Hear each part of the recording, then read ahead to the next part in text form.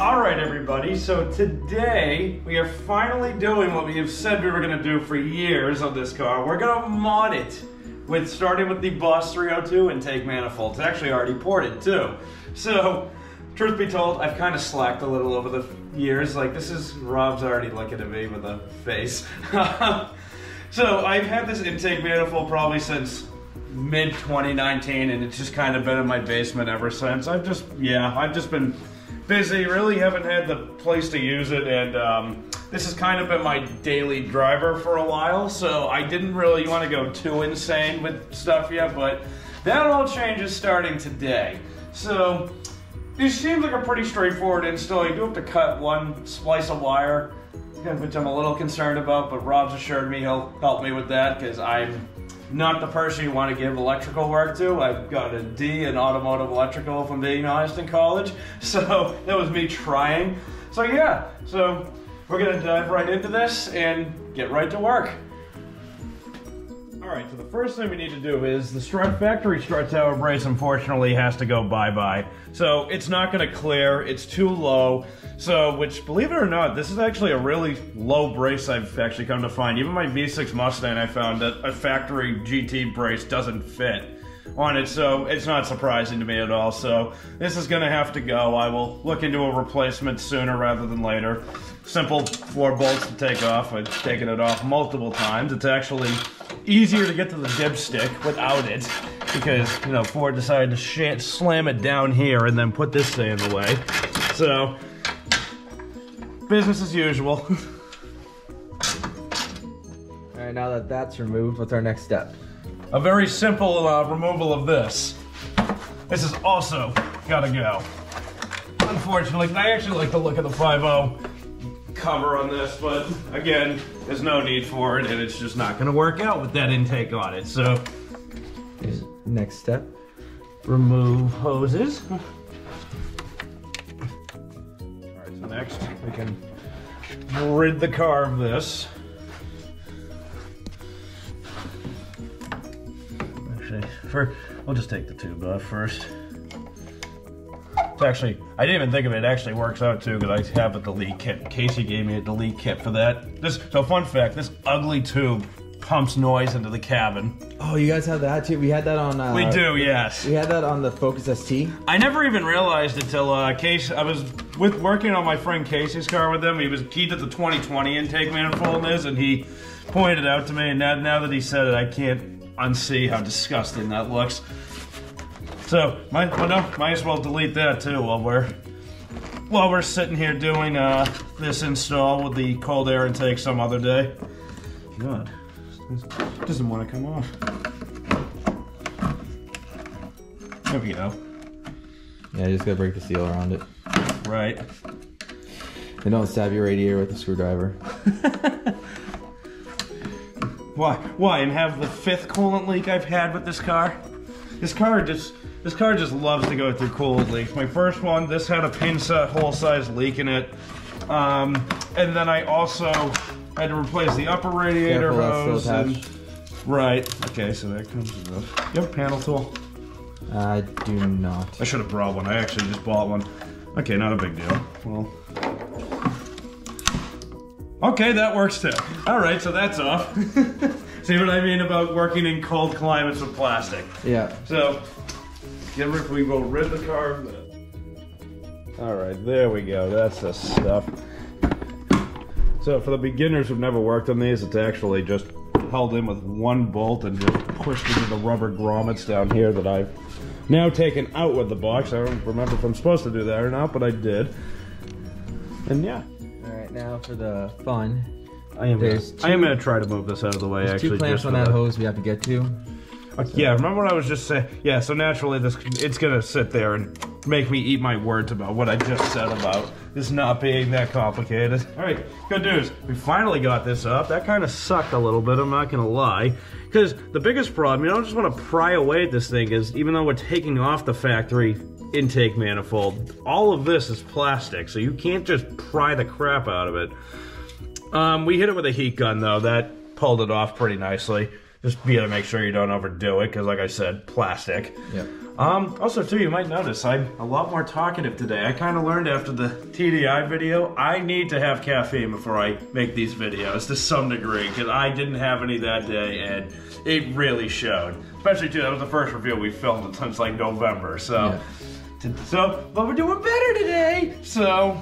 All right, so next we're gonna time to start removing some of this. Now it's finally out. It looks like we have some visitors too. I feel like that's kind of common to see. Yeah. Anyways, all right, so this is off. The only really complicated part about taking that out are these stupid ass zip tie clips on the back. I just had to cut them. I'm sure we could just make other stuff work. I really don't know any other way I could have gotten that, even with a panel tool. Yeah, it was like just buried in there. All right, so that'll be all. All right, so we got the mouse nest gone. Everything's all cleaned and wiped down. We got the intake over here. We put the fuel lines on it. I might have made a mess. Sparky made a mess. Yeah, I moved the fuel rails, forgot what they were, and just I dumped it all over the intake. But it's nice and clean now. Also, too, when I went to put it on, I tried putting them on the mount bolts for like for everything else. So up here instead of down there. It was harder when they didn't fit till I finally accidentally got the injector in the hole where it belongs, and yeah. Yeah, I don't know what you guys, but I'm excited to get this on, so let's get this going. Ready for the big moment, everybody? Yep. So I just drop it.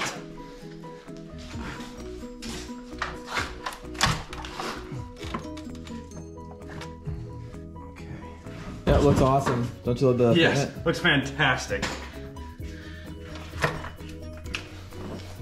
What did I say? Yeah, you want to pull that hose. Thank you. There we go. Oh, the rail popped off. Okay. Yep. I noticed. Okay, now I see why they wanted you to put that. No, it would help maybe if we assess our situation here. It's just such the biggest thing with this intake, it's just such a cluster in here with everything after a while. Okay, well it's in. It just sunk into place, so that's good. Just gonna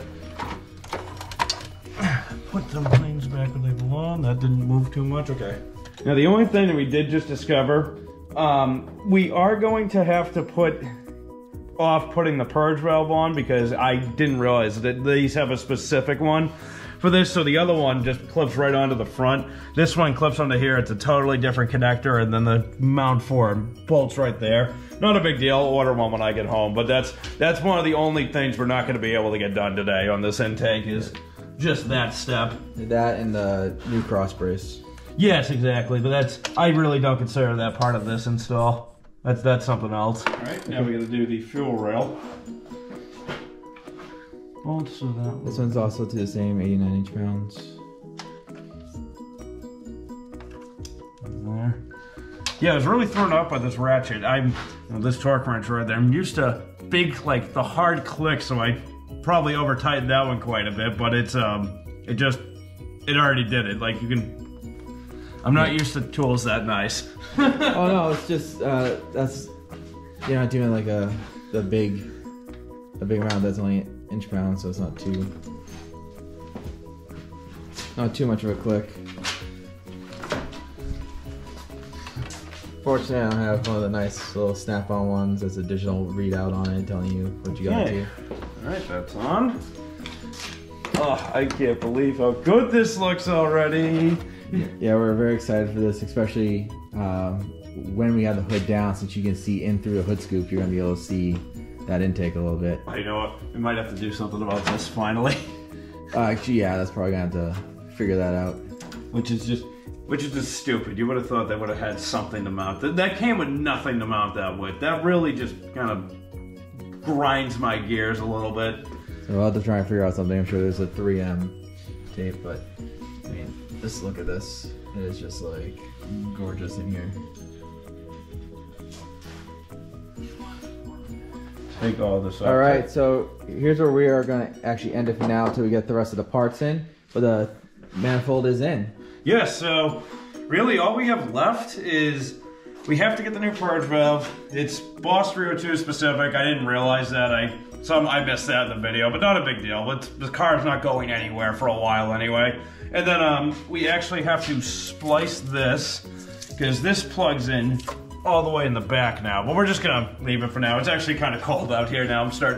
My toes are starting to feel a little numb, if I'm being honest. So we're gonna end it right here. So we'll showcase that when we get it done. Because honestly, we'll wait and do that once we decide we do another mod the same day. We can even do the cold air intake the same day as that. Yeah, we'll probably do the purge and the cold air intake the same day, just to finish up like that one project before we start on the next one.